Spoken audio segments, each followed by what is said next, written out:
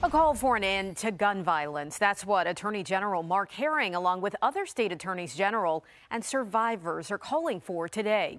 Speaking today to kick off National Gun Violence Awareness Week, Herring shared what he calls an urgent need for a full vote in the House of Delegates and Virginia Senate.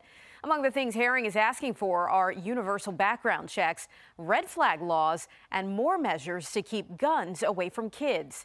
He says Virginians need to know where lawmakers stand.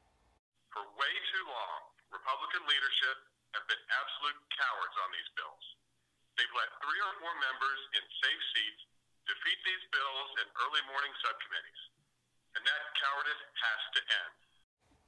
When asked about the governor calling a special session to address gun violence, Republicans have said they do have some ideas that they believe are very important to curbing the issue.